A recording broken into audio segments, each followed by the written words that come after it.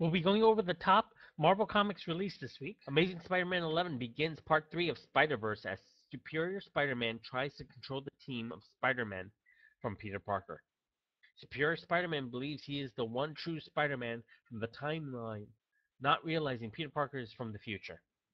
Peter tricks Superior Spider-Man and surrenders himself to be killed. Superior Spider-Man hesitates, believing he will erase himself from the timeline, giving Peter enough time to knock him out. Meanwhile, the leader of the Inheritors, Solus, arrives to feed on the Spider-Man and get the other, the Bride, the Scion, which together have the ability to stop them.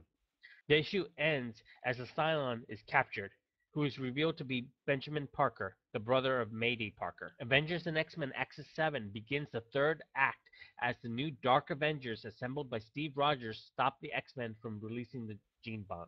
Meanwhile, the Scarlet Witch takes on Magneto, Quicksilver, and Doctor Doom.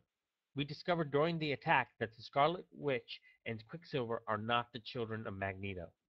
The new Captain America and his Avengers discuss how to stop Steve Rogers, who is searching for the Red Skull, and the X-Men in New York. Apocalypse decapitates Deadpool as the gene bomb is about to go off. Thor 3 begins as we understand why the Frost Giants invade Earth and target Roxxon Island. They are searching for the lost skull of their king, which was unearthed by Roxxon. Malekith encourages the invasion of Earth as Odin's son has lost his hammer. Malekith deals with the CEO of Roxxon, who happens to be a Minotaur, as the new Thor deals with the Frost Giants.